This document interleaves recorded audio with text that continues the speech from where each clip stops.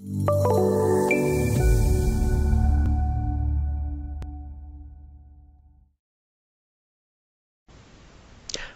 to Getting Started with OpenRoads Designer. This course is an introduction to the new OpenRoads Designer software, demonstrating the capabilities within this software. We encourage you, after you complete this course, to move on to some of our other Quick Start courses and other courses which explore each of these topics in much more detail and teach you the finer points of performing these workflows. To get started, let's look at the welcome screen that first appears when you start the software. From here, you've got a variety of tools that can help you out. On the left-hand side, there's some videos that are delivered with the software that introduce different parts, like the interface, terrain, geometry, profiles, cross-sections, things that you're also going to see in this Getting Started guide. In the center part of the screen here, you have access to Bentley Institute training videos.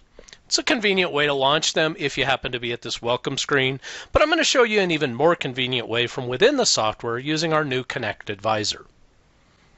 On the right-hand side here, you can also see news and announcements, some of the things that have happened recently in the Bentley communities and forums, but all again, those are accessible from within the software from our new Connect Advisor. So you can get to them here from the welcome screen or from right within the software.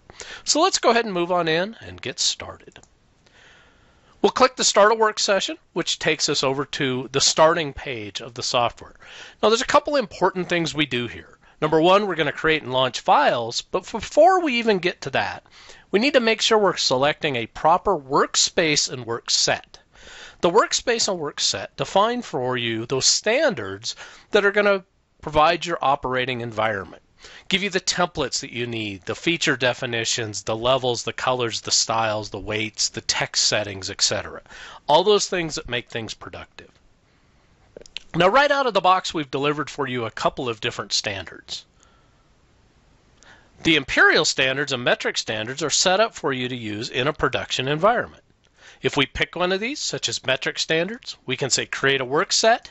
And a work set's going to be equivalent to a project. So you could say create a project, maybe project 1, click OK, and you now have an environment set up and ready to go build your projects in.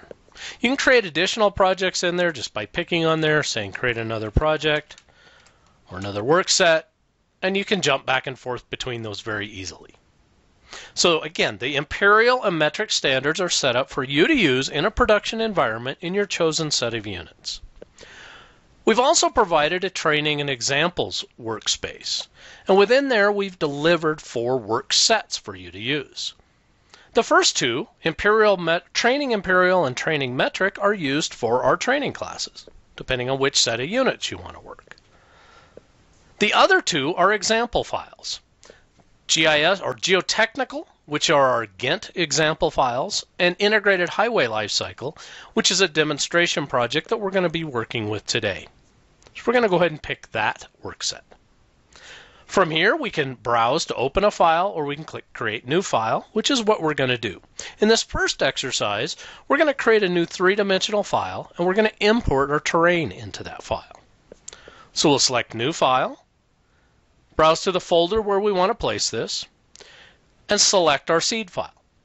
Now, our default seed file has already been selected for us based on the Integrated Highway Lifecycle work set that we selected, but the default seed file is 2-dimensional. That's appropriate because the vast majority of the time you're going to work in a 2-dimensional environment in OpenRoads Designer. A couple of exceptions to that, one of which is terrain. Terrain, we need a 3D file, so we're going to browse and select our 3D seed file, pick Open, and give it the name of the terrain file we want to create. I'm just going to call mine Terrain 3D. And we'll open up that file. Now, once this file opens, we'll spend a little bit of time here and introduce you to the workspace or the interface that exists in the new product and the ribbon interface that we've provided. Get you familiar with that, and then we'll import the terrain into this file. So once you get into the software, you're provided a ribbon interface here, and it all begins by selecting a workspace up here in the upper left corner. Different workspaces contain different ribbon menus and icons on there for those tasks that you're going to complete in those typical workflows. For example, OpenRoads modeling or drawing production, geotechnical, reality modeling, just some drafting or drawing, or subsurface utilities. Today, we're going to be working within the OpenRoads modeling workflow. So we'll select that, and then we'll see our ribbon options. We've got a home ribbon, menu, terrain tab, geometry, corridors, etc. And each of those has different tools available on it. Now, understandably, it can be a little bit difficult to find your way around when you're brand new to an interface like this, so we also provide a search tool up here in the upper right corner where you can come in here and you can search this ribbon for commands you may be looking for. So if we type in the name of a command or what we think might be the name of a command, like create template, what it'll do, it'll show us what it finds that matches that, or it believes matches what you're looking for. In this case, we've got two items that look like they match, create geometry by template or create template. If we wanted to launch one of these tools, I can just hover over it like I am now, click, and it would launch that tool. I can also slide down just a little bit and hover over one of these submenus, and it underlines it when I do. And that shows me the ribbon menus that that tool appears on. So the Create Template tool actually appears on two different ribbon menus for different uses here. And if I pick one of these, it will jump me to that particular menu. So a couple different ways that I can search there. Now, the last thing I want to show you in the interface before we jump in and start creating our terrain is this Connect Advisor that I mentioned. Up here in the upper right corner, you'll see this little blue icon. If you click on Connect Advisor, it will launch it. And what the Connect Advisor does is it connects you to resources throughout Bentley. Things like on the Bentley Communities, the Bentley Learn server, YouTube, and additional resources are being added all the time, like the help files and the bentley.com page. Right now, it's going out and it's collecting the most recent information. It takes just a second, and it finds things that have been recently provided. In this case, I've got my settings limited to show me just things that are coming from the Learn server. So I'm seeing a couple courses that are available out there with OpenRoads Designer that have recently been posted. A quick start on laying out drainage networks, and this Getting Started guide that we're talking about today. I could type in search up here and I could search for other topics. I could find other items. I could expand what I'm researching out there. I want to see not just what's on the Learn server, but maybe what's also on Bentley Communities. And I can see that data as well. So keep in mind this Connect Advisor's here. It's right there at your fingertips. You can turn it on and off as you desire or as you need, but it's a great way to get help, training, information without having to go out to a lot of other places to look around. Now, let's move into creating our terrain. So we're going to go to the Terrain tab, where we'll find all of our different terrain type tools. We can build terrain from a variety of sources. What we're going to do is we're going to import something from an existing file. OpenRoads Designer will import terrain from all of the Bentley file formats, from Geopack, MX, and Inroads, as well as many other standard, industry standard type formats. In this case, we're going to bring something in from a Geopack 10 file. So we'll select the file we want to import, click Done.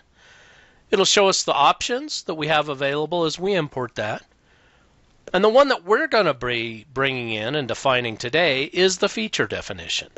Feature definitions are really an important part of using OpenRoads Designer. Everything that you create, you want to associate with a feature definition. That defines parameters about that feature or options related to that feature. In the case of terrain, it may define how it's displayed. Are the contours visible? Are break lines visible? Are boundary lines visible? It also defines the colors and levels and styles and weights that it's on. And we'll see this again as we move into geometry and corridors later on. So I'm going to select the existing boundary feature definition and click Import. I picked that one because what I want to see is just the boundary of my terrain data and its existing terrain. We'll fit our view and I can see that terrain data.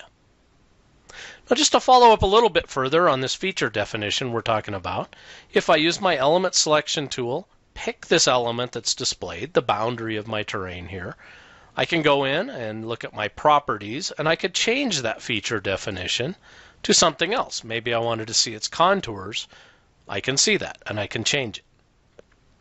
Now, an important thing to remember here is that this data is now stored. This terrain is stored in the DGN file. There is no external file. There's not a TIN or a DTM or something else where the terrain is stored anymore. We've imported it from there. But the terrain itself, this graphic, is the terrain. I can represent that different by changing its feature definition or some of its other parameters. But that is the actual terrain model. That completes exercise number 1.